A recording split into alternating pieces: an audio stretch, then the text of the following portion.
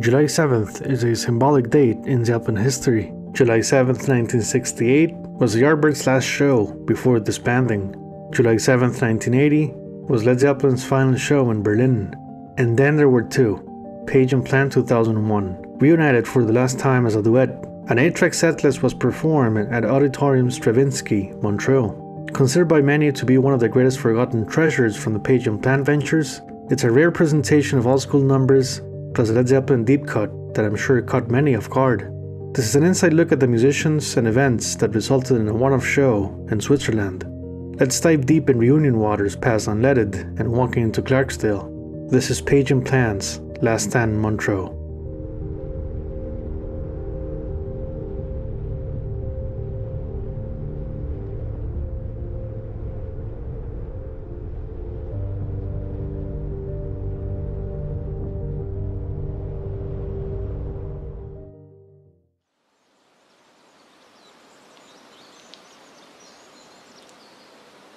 A special book on Led Zeppelin shows at Montreux was released in 2001 to great effect, reminding fans of a very important part of their life history. Their musical accomplishments in this town were legendary, with the band's 5 visits, great snapshots in their quest for riches. 1970 is my personal favorite because everybody was on fire, still carrying the atomic power of 69. Their return in 1971 had a killer setlist with 3 cuts from Zeppelin 4. It was a triumphant performance just before them going back to North America, and Robert's vocals, feeling the pressure of touring. Their last run in October 1972 saw them move towards a more scripted type of show. The larger-than-life band status would be immortalized on film less than a year later. This was Jimmy's last show at Montreux until 2001. Now the town was also a temporary residence for the Zeppelin families in late 1975 due to tax exile, as well as a musical laboratory, with Bonzo's drum solo experiment recorded there in 1976. Their relationship with Montreux Jazz Festival's Claude Nobbs was up there with Ahmet Ertegun as high-profile supporters and friends for the band. Robert's last time on stage at Montreux took place during his Fate of Nations tour of 1993. I seriously recommend watching this show. It's one of his best performances ever.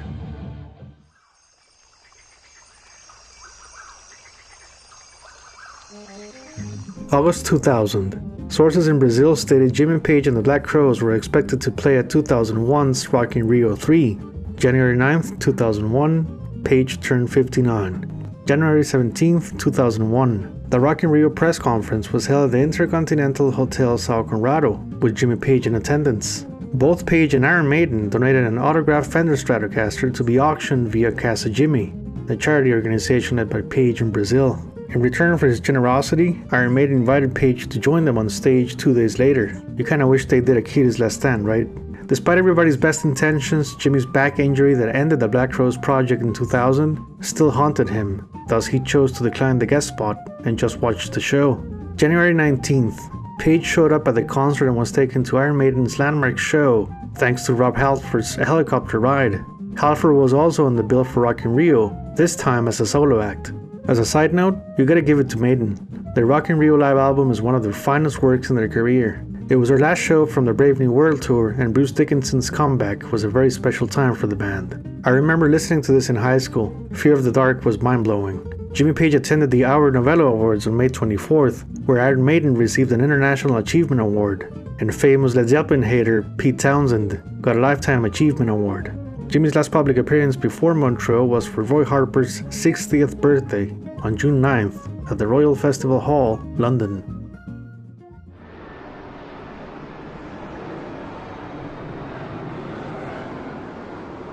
Past his prior Brian days on the year 2000, Robert Plant's camp had a busier agenda for 2001, with his newly formed Strange Sensation band, which became the lineup for his next studio album. I will cover the making of Dreamland on a separate episode. The Afrocell Sound System Collective released Volume 3, Further in Time, on June 19th, 2001. Why am I talking about this? Well, Robert Plant sang on track number 7 with 2 special guests from the Unleaded era, Hassan Ramsey on percussion and the hurdy-gurdy man himself, Nigel Eaton.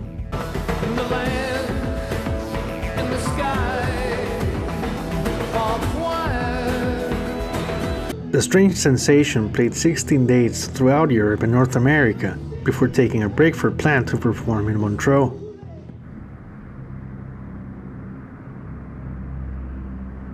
There are so many characteristic Sun tracks that would be natural, obvious choices. Yeah. The stuff for rock and roll bands like ourselves, with all the Carl Perkins, the Presley, the Jerry Lee. There's so many things Warren you can Storm, do. yeah. But the thing about this song is it's really personable, and it's, I don't know, it's just like it's like a choir. Jimmy and Robert, the duet, went into the studio for the first time since 1997. The reason? A tribute album produced by Atlantic's Ahmet Ertegun with the name of Good Rocking Tonight, the legacy of Sun Records. Page and Plant returned to the musical style they knew very well, from their teens as well as Led Zeppelin's medleys, filled with 50s covers. The song they chose was My Bucket's Got a Hole in It. With copyrights tracing back to 1933, it was popularized by Hank Williams in 1949. The track was also covered in the 50s by artists such as Louis Armstrong, Sonny Burgess, and Ricky Nelson. Page and Plant working together in a 50s covers album was reminiscent of their Honey Drippers Volume 1 album from 1984. So we could say their 2001 reunion is Honey Drippers Volume 2. A long life dream of Ahmet Ertegun to get these guys back together to play old rock and roll numbers. The influence of Ertegun and his boys cannot be overlooked. Backing Page and Plant were bassist Ian Jennings and drummer Mike Watts. Ian Jennings was a member of Big Town Playboys with whom Robert Plant performed on March 15, 1986. Yep, that's Ian Jennings on stage with Plant. It's a small world, right? Well, it doesn't stop there. Robert Plant was a guest vocalist on the Playboys' 2004 album Roll the Dice with Mike Watts on drums. The song was Lookout Mabel. Guess who played guitar here? None other than Jeff Beck himself.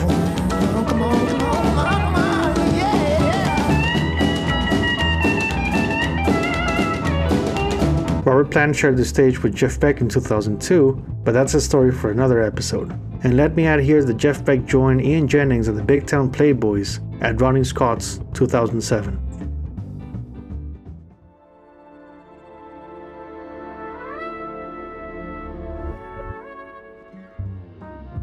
The 2001 Montreux Jazz Festival ran from July 6th until July 22nd. 3 venues were used for the concerts: Auditorium Stravinsky, Casino de Montreux, and the Miles Davis Hall. In a very interesting coincidence to the post-Led Zeppelin story, the Black Crowes played the Montreux Festival on July 10th, at the same venue where Page and Plant performed. We could speculate the Crowes bumped into Jimmy at some point, although with how things ended the year before, pretty sure only Steve Gorman wanted to say hi. Also on the festival was Jeff Beck, who played on the 21st, backed up by his fantastic band at the time that included virtuoso guitarist Jennifer Batten. And just because this is a deep dive video, I need to mention one of my personal favorite groups that played Montreux 2001, Sigur Rós. A groundbreaking band if there was ever one. Not only did the lead singer play a violin bow on his electric guitar, but the ensemble as a whole is magnificent. Okay, so back at the beginning. Opening night lineup at Auditorium Stravinsky included a duet of Larry Carlton and Steve Lukather, plus special guest Brian May, and a legendary show by Gary Moore. Let me repeat, a legendary show by Gary Moore.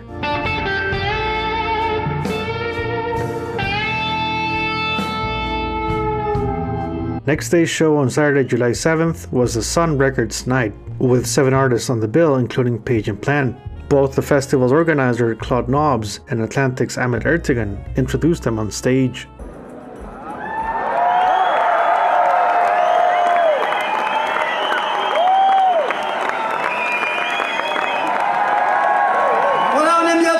We are nearly ready, but I just want to introduce somebody who did a lot for Montreux, did a lot for rock and roll, and actually he's the one who got this very heavy book. I'm so proud, that a man who really was behind so many groups and behind the musician we are going to hear tonight is here tonight to introduce the next band. So let's welcome Mr. Ahmet Ertegun. It's a very special moment for me to be able to present 2 of the people. They're among the great people in the history of rock and roll. They are still today the greatest influence on young musicians all over the world. They're the creators, ce sont les créateurs du groupe Led Zeppelin, Plant and Page.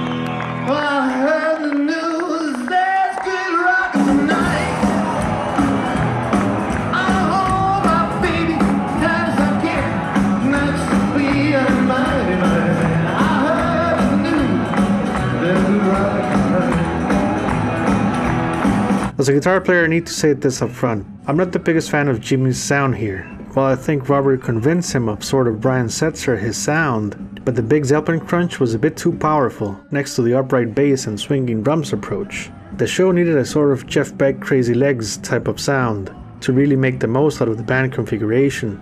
And well, it's no surprise Ian Jennings played on Crazy Legs plus Clive Deamer, who was Robert's solo career drummer from 2001 until 2007. The show kicked with Roy Brown's Good Rockin' Tonight. Written in 1947, it was later popularized by Elvis Presley's 1954 rendition, released via Sun Records. This high-energy song became a nightmare for bassist Ian Jennings, who broke his string midway through. Because Ian didn't want to stop the show and look for a spare bass, he kept playing by instantly recalculating the tuning, as a string breaking alters the whole thing by one semitone. That's what I call musicianship, people. He deserves a standing ovation.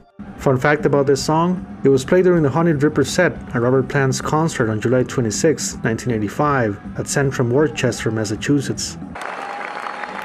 Merci bien, mes potes.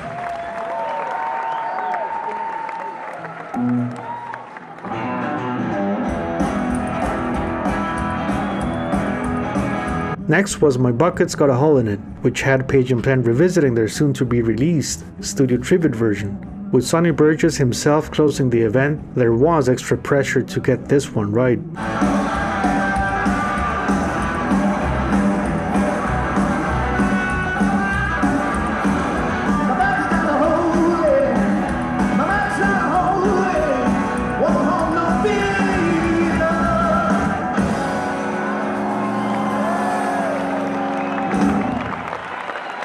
The third song on the set was a surprise, considering the evening's musical concept.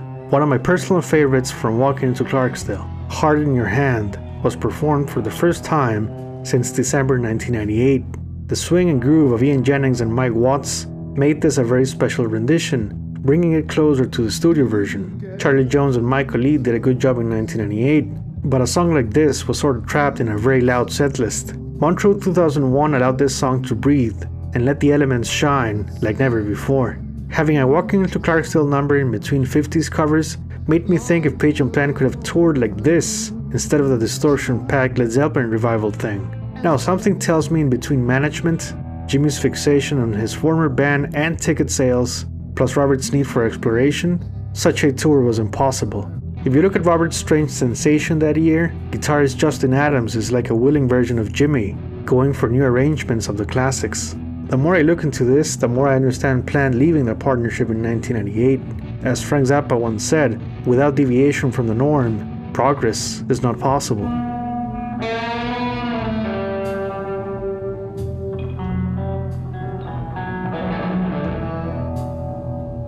My heart's in your hand.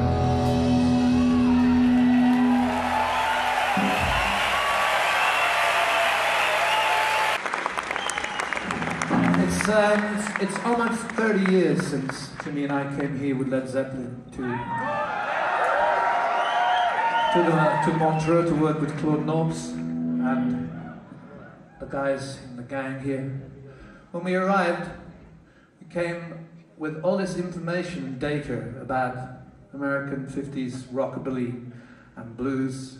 That brought us here in the first place, and it allowed Led Zeppelin to stretch into rockabilly and rock and roll. This is a song that came from the Presence album, leans very heavily in that area.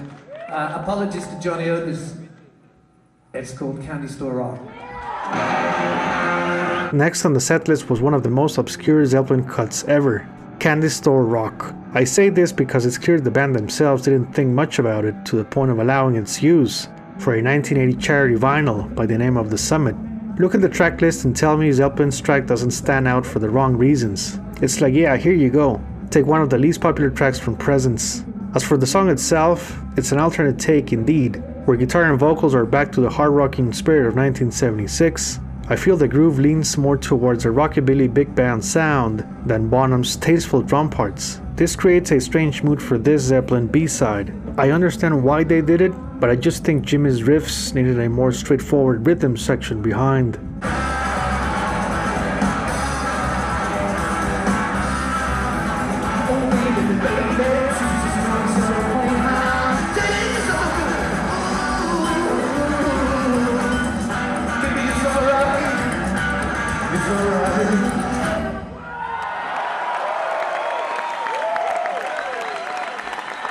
Endless Sleep was next on the set, a song by American singer Jody Reynolds. It was recorded in 1957, a good continuation of the overall rockabilly concept of the show.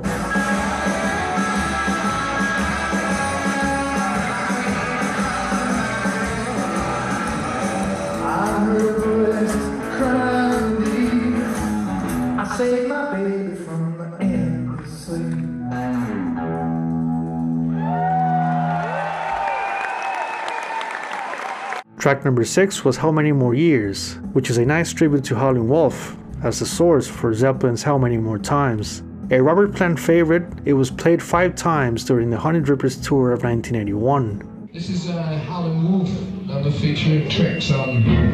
This is called How Many More Years.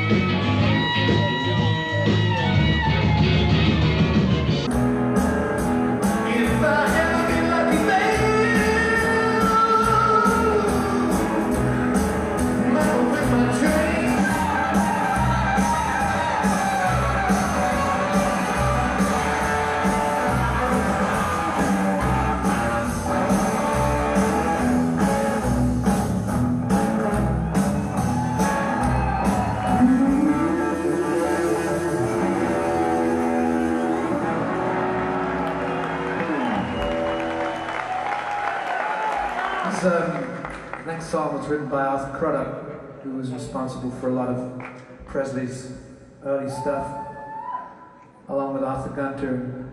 This is a Crudup song, which we're going to end with. It's called My Beta Left Me.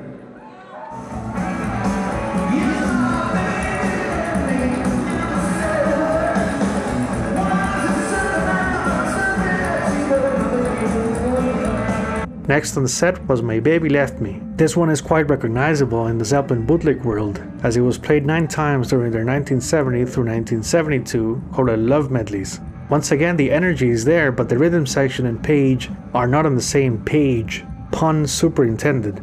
Don't get me wrong, the playing is great, it's just not as cohesive as you'd expect from such proceedings.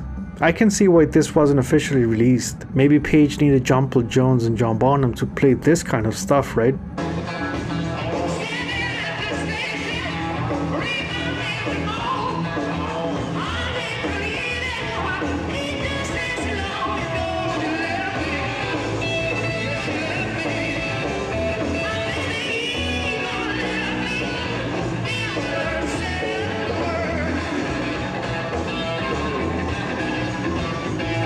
The show ended with Arthur Gunter's Baby Let's Play House. Popularized by Elvis in 1959, it was also featured on Robert Plant's set at Bradford 1981 with the Honey Drippers.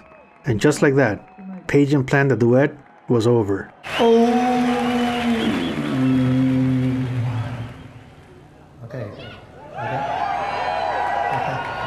Oh, baby, baby, baby, you may go to college, you may go to school, you may drive a pink Cadillac, but don't be nobody's fool.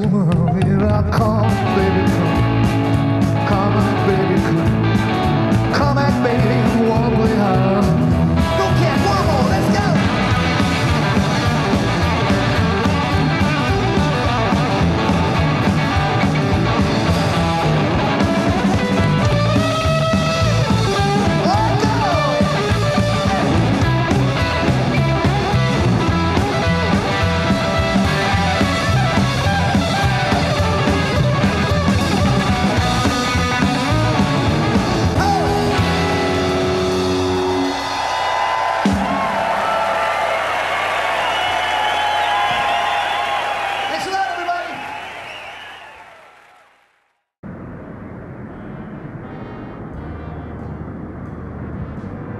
Robert went back to his solo career for 7 more dates, including festival appearances in Europe, before going into Dreamland mode. Jimmy went back to attending the Music Manager Honors Award on September 19, 2001, and a Guitar World interview session for the 30th anniversary of Led Zeppelin 4. Both Zeppelin frontmen would cross paths on stage for the last time in early 2002. The day was February 9th, A week of concerts for the Teenage Cancer Trust held at London's Royal Albert Hall. You'd think having Page and Plant on the same bill would mean a brief reunion or guest spot, but no, nothing.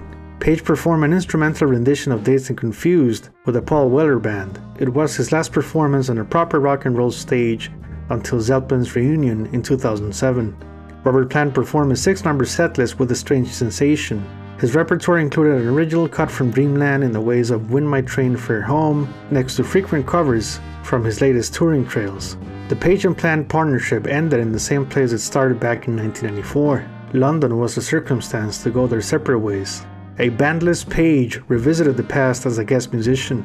A bandleader Plant revisited the past as well, but looked into the future for the love of music. Maybe we never change as humans, but just go through the cycles of behavioral psychology and chasing new versions of the same dream. Maybe life is one song, and the song remains the same. Thank you for watching this episode. Stay tuned for the next destination. Bye bye.